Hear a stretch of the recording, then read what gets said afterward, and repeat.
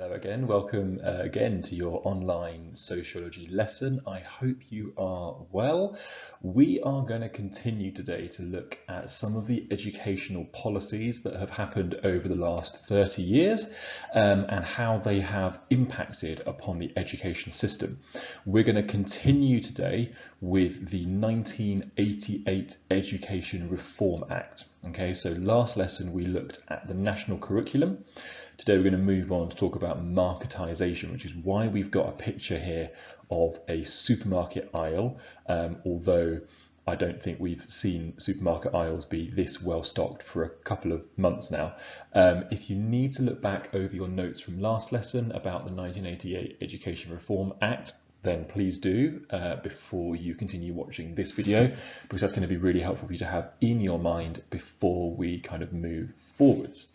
So, if we look at some of the aims of the topic in general, this is the kind of educational policy topic. The three main educational policies since the 1980s were the 88 Reform Act and then 1997 and 2010 policies as well. We'll look at those later. We need to be able to identify all of them and explain sort of the purposes of them. And we need to be able to evaluate the effectiveness of each policy. So we're going to look at the second half of the 88 Reform Act today. Therefore, today's aims are threefold. We are going to be able to define the term marketisation. Okay, this is a really important term, and actually I think it's probably one of my favourites. This whole topic is just fascinating because we get to see just education in a completely different light to what we've ever thought of before, and it's quite controversial, so it's quite an interesting key term for us to learn and for us to be on the lookout for when we are looking at schools, both in our own lives but also schools kind of around the country. We also have to be able to explain how the 1988 Education Reform Act promoted the marketisation of schools, and also why. What was the purpose of this? And we are going to link this whole topic to the work of Ball, Bow and Gerwitz, who we have already studied before. So we're going to link it back to something that we already know. Before we go into marketisation, let's just have a quick recap about the 1988 Education Reform Act and their work on the national curriculum.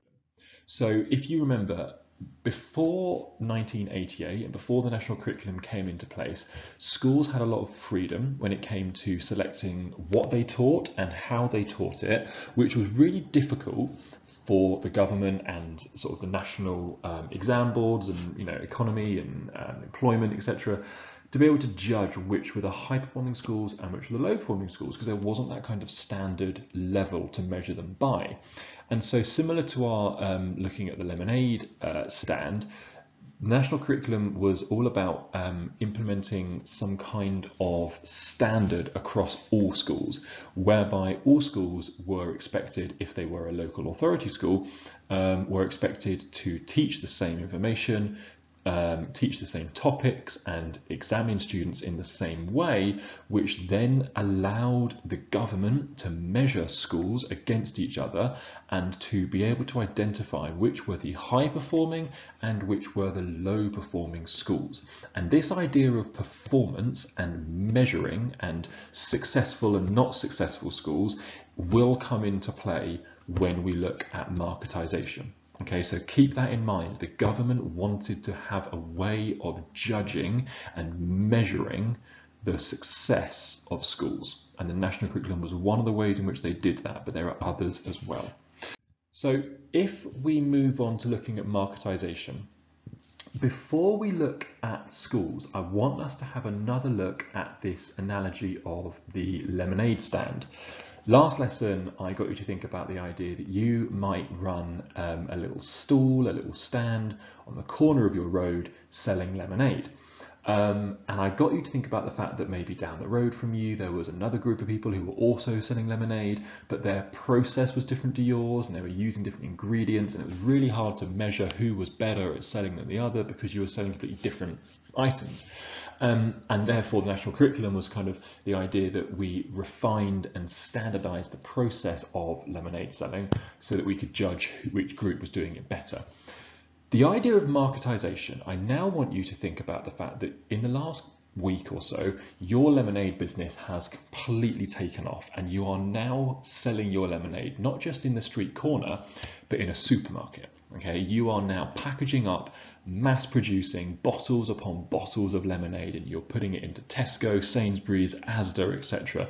And what you find is that now you are on the shelves of a supermarket, your lemonade is just one bottle across a whole aisle of different brands. You've got loads of people selling lemonade as well as you, and it's really hard for your lemonade to stand out.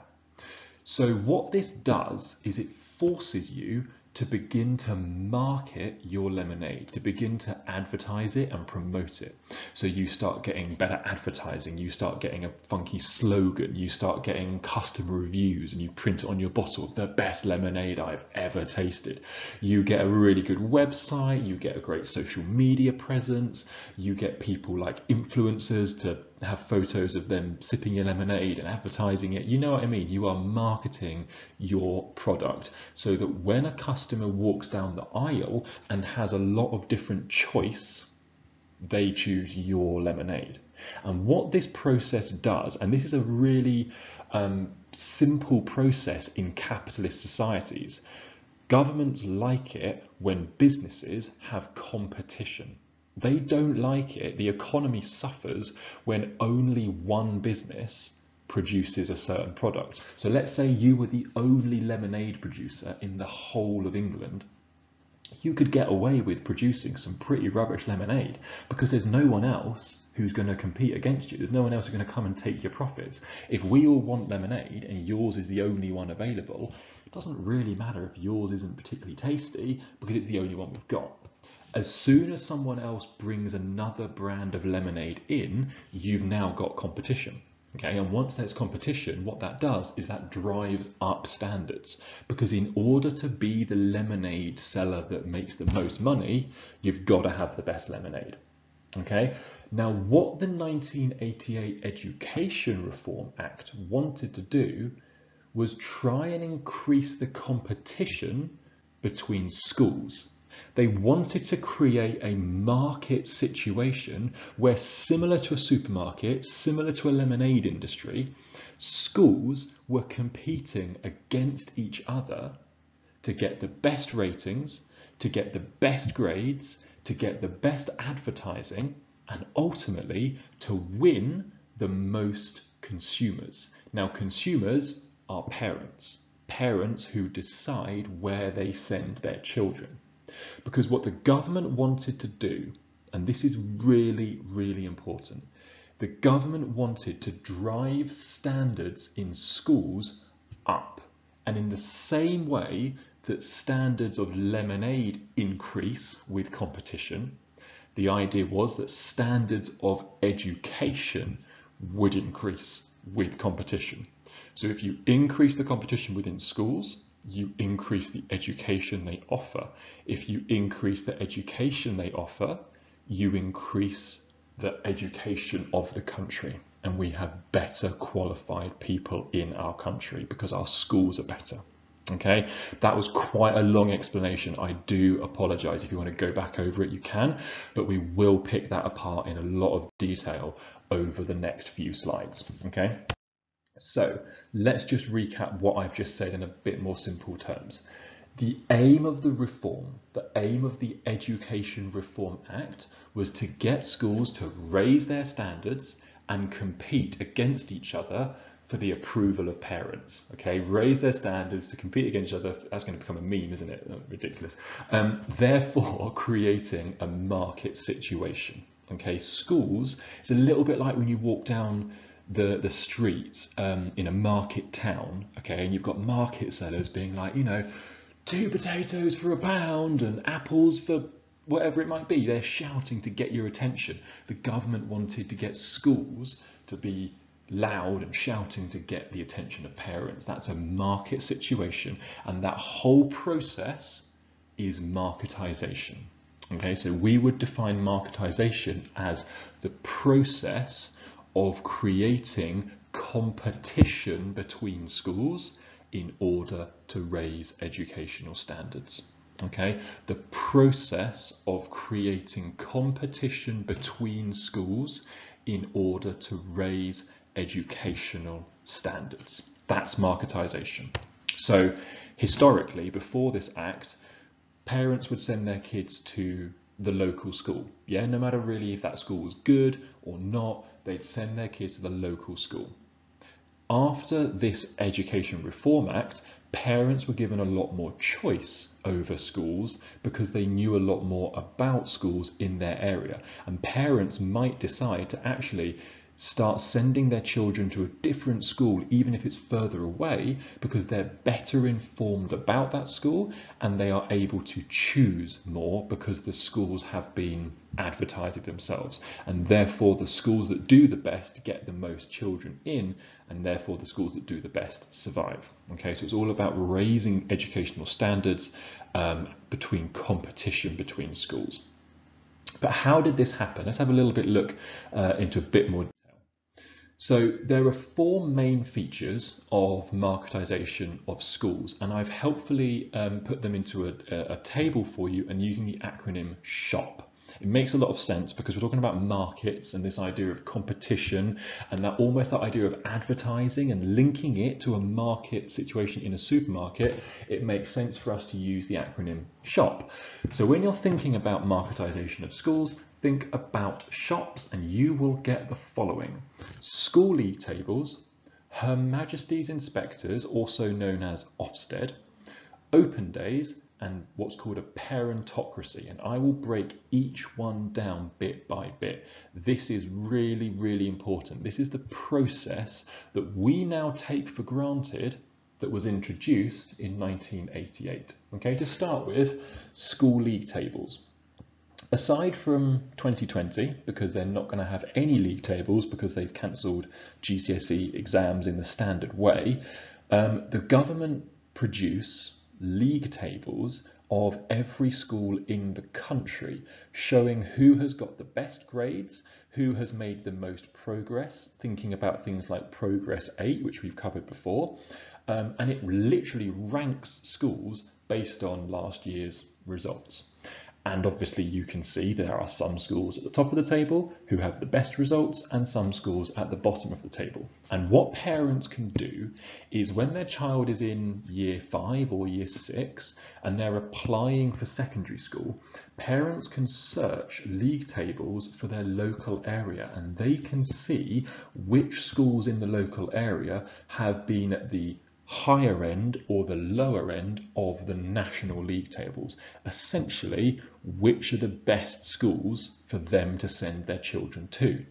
Now, it goes without saying, schools want to be at the top of the league table, and therefore schools want to employ the best teachers. They want to get the best resources and the best results so that they can get up the league table. So this is massively driving competition between schools for who can get the best results every year and be top of that table. So it's a massive, massive factor in competition. The second thing that schools are now subject to as a result of the Education Reform Act is inspection and grading from a government body. Ofsted are the group that look at state schools and who judge and rate state schools. Ofsted inspectors are known as Her Majesty's inspectors, the idea that they're working on behalf of Her Majesty's government. So Ofsted were created soon after the Education Reform Act, not in 1988 itself, but just soon after, in order to inspect and critically grade schools. And schools can be made or broken by an Ofsted inspection. If a school is rated as outstanding or good, it's going to be plastered all over that school's website and that school's actual banner outside their school gates. If a school is given a rating of inadequate or requires improvement, then this is going to be really damaging to the school, to the head teacher. People might lose their jobs. So it's a massive make or break thing, an Ofsted inspection. So again, schools put a lot of time and a lot of effort into getting ready for inspections. And again, that's driving up standards because the inspection looks at previous results, standard of education, all this kind of stuff. So the government is forcing schools to basically improve so they can get a good inspection. As a result of the 88 Education Reform Act, schools were also required to have open days and prospectuses, which both allow parents to have a look at what life in the school is like. So some schools do open mornings, some schools do open evenings, some schools do open days, but basically it's a chance for parents to come around the school, have a look at lessons, have a look at what's on offer, speak to the teachers, speak to some of the pupils that are there, and get a feel for what school life is like. But as you know, as a student, open days are always an opportunity for schools to show their best side. So they get all the best equipment out, they get all the best presentations out, they get the smartest dressed students to stand at the door grinning saying welcome to our school. It's a massive PR thing, it's a massive stunt, an advertising campaign where schools advertise to parents, here's our amazing school, come and visit our school, come and join our school, come and send your child here. It is a chance for schools to promote themselves and therefore to promote themselves versus their rivals and to get more children into the school. And this is why that's so important. The final element of marketisation is what we call parentocracy, or power to the parents. Okay, both begin with P, so both are okay, but the key term is parentocracy. If you think back to our learning on meritocracy, that's an idea that society, the power in society is given to those who earn it or who are most talented. Meritocracy. Parentocracy, anything which got the sort of ocracy at the end, is power. So parentocracy is giving power to parents. Parents are the ones, how many times can I say parents in a sentence? Parents are the ones who decide where the children go to school. Yeah, they're the ones who sign the form and submit the form and put the, the request in to send their child to this school. Schools want to win the approval of parents, and this is why it matters so much. The government in 1988 in the Education Reform Act changed the way that schools were funded. Schools are now funded by and large, not entirely, but by and large, by the amount of children they have enrolled in their school. So every child that joins your school is extra money, extra funding. So of course you want to be fully subscribed. You want loads of parents to send their kids to your school because you get more money. But the only way you're going to get parents to sign up to your school is if you have a good open day, a good Ofsted inspection, and a great looking on the league table, because that's going to be attractive to parents. So in order to get the money, you have to get the parent approval. To get the parent approval, you've got to be a good school. And do you see here where that's driving standards up? The government are increasing competition between schools to drive standards of education up. And ultimately, who benefits from that? You, the children, the people learning, because you get a better education. Okay, that's the idea behind the policy.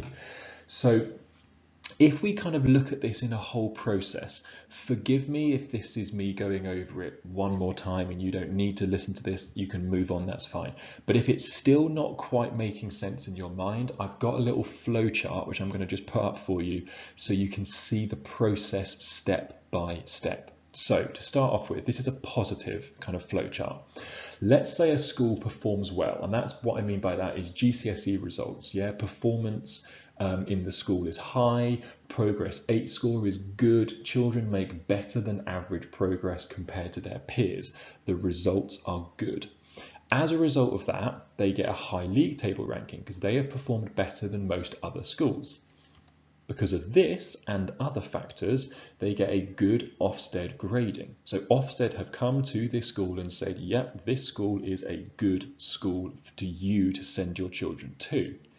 Because of this and their good grades, the school has got loads to boast about on open days. So parents come to the school and they can go, oh, did you know we got a really good Ofsted rating? And did you know we got better GCSEs in the school down the road? They've got loads to boast about, which makes them a really attractive school. Because of this, parents are likely to send their children here. And because of that, ching, ching, ching, that's a lot of money. All right. Therefore, because the parents have sent their children to that school and the school has got more funding, that then goes full circle and the school has more funding to buy better resources, more equipment, and to pay the best teachers to come to this school, and therefore the school is more likely to perform well again. And so the cycle continues. High-performing schools remain high-performing because they continue to get the good funding. All right. On the flip side, let's say a school performs badly over the course of a series of years. Okay, it's not just a one-off thing, but over the space of 3, 4, 5 years, the school gets worse GCSE results than the schools down the road in the same area.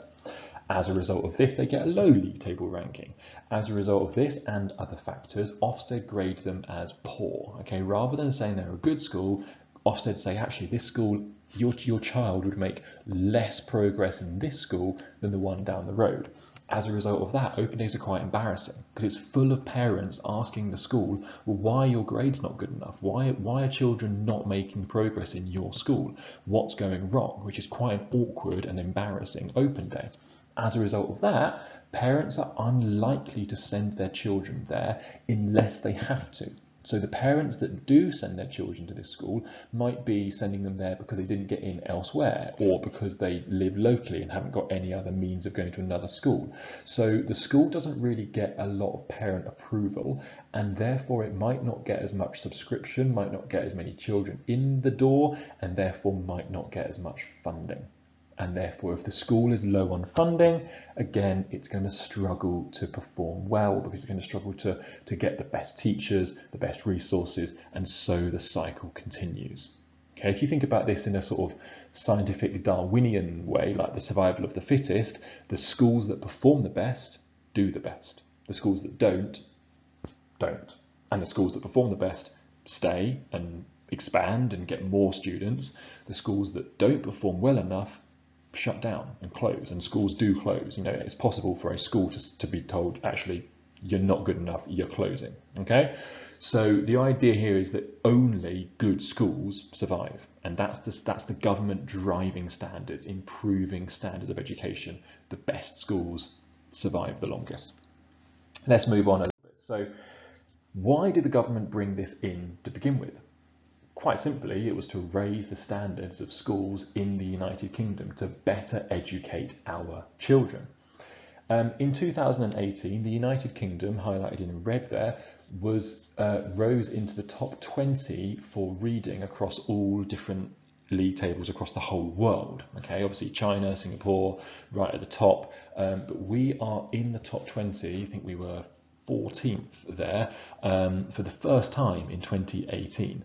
So that was quite encouraging. And if you have a look at over the last few years, we as the United Kingdom have improved over time. So our reading scores, the scores of children ability to read in the United Kingdom, has improved compared to other countries over time. You see in 2009 we were 25th, and then in 2018 we were 14th. Okay, so the standards of schooling in the UK is improving, and many people would put this down to this marketisation influence, this competition between schools to be the best. So many people would say that actually this whole policy that was brought in 30 years ago is now having a real effect 30 years later, and the UK school system is getting better, and we are educating children more effectively.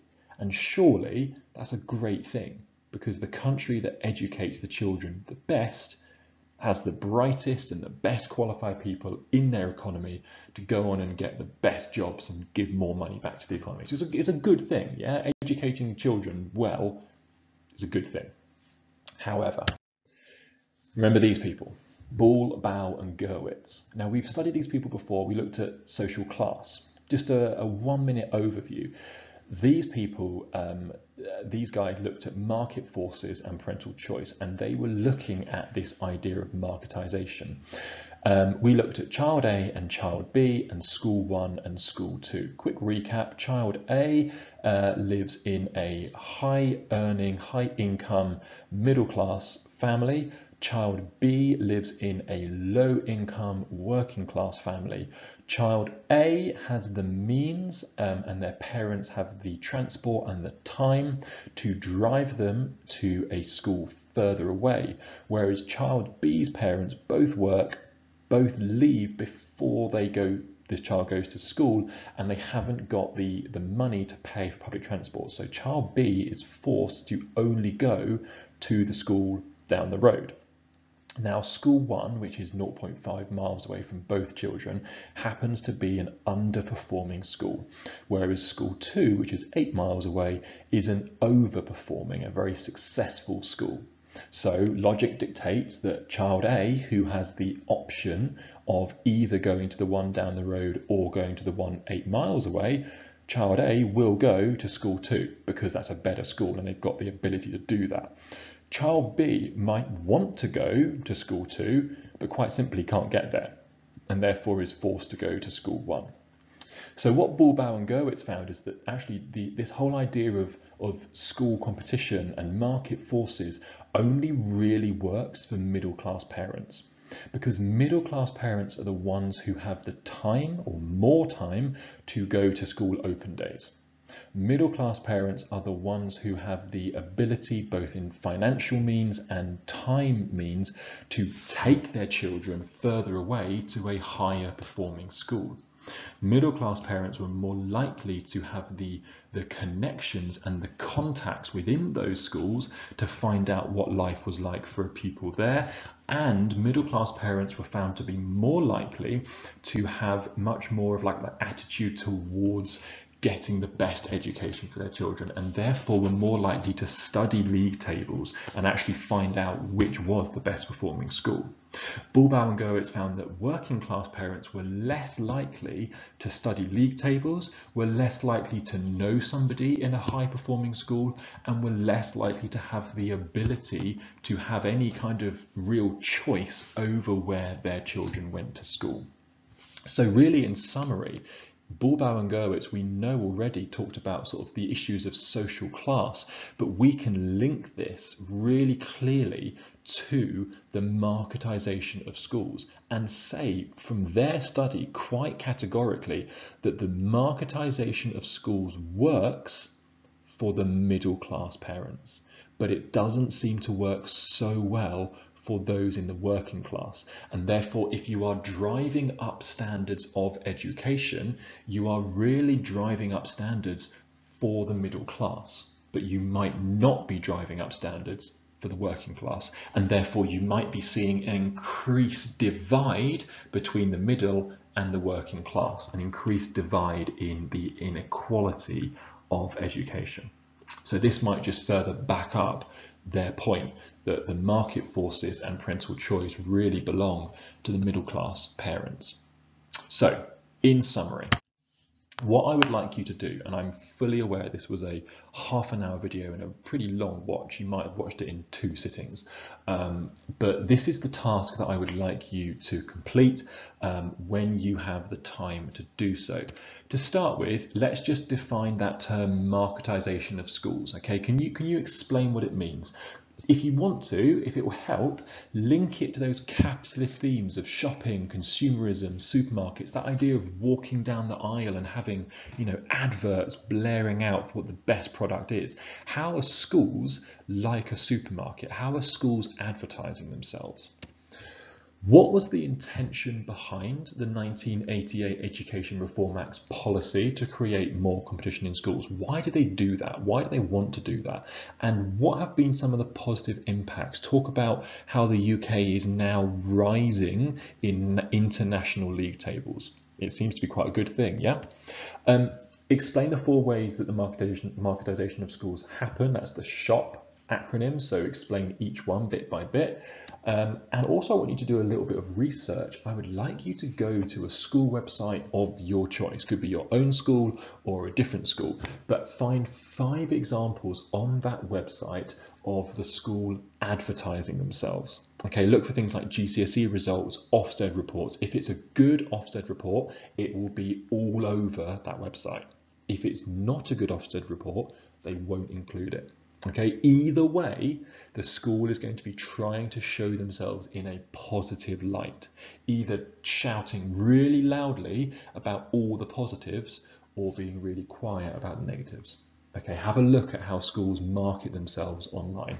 And finally, I would like you to link all of this to the criticisms that Bowdery and Gurwitz have of the marketisation of schools. Okay, we've looked at it before, but let's link it to this topic specifically. Use the terms working class, middle class, and parental choice in your answer. Thank you. I know that was a lot, but I hope you found that as interesting as I did, because I absolutely love this topic. If you've got any questions, please let me know. Thanks very much.